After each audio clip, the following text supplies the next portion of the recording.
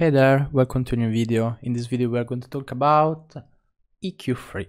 So it's a really simple EQ.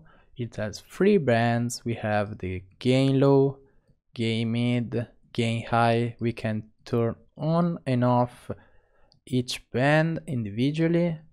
Also we have these two knobs that applies the crossover between the gain mid, gain high, and gain low, gain mid.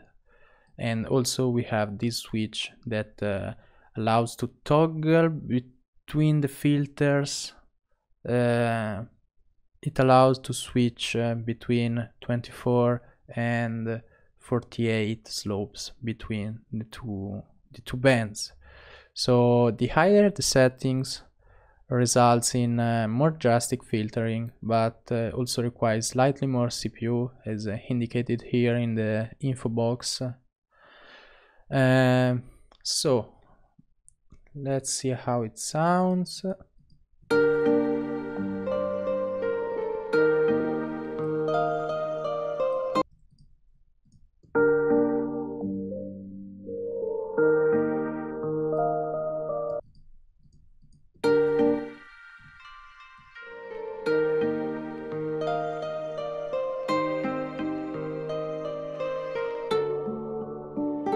We can see that as we've set the frequency high at almost 900 and the frequency low at over 1000, the gain mid isn't really doing anything.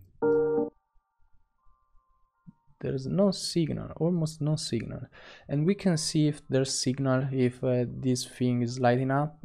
So as I bring it back, there's some more meat in the mid.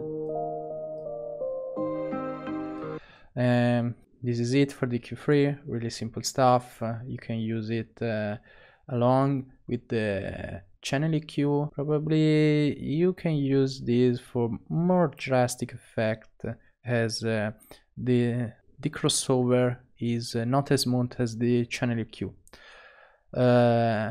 This is it for this video. See you in the next one.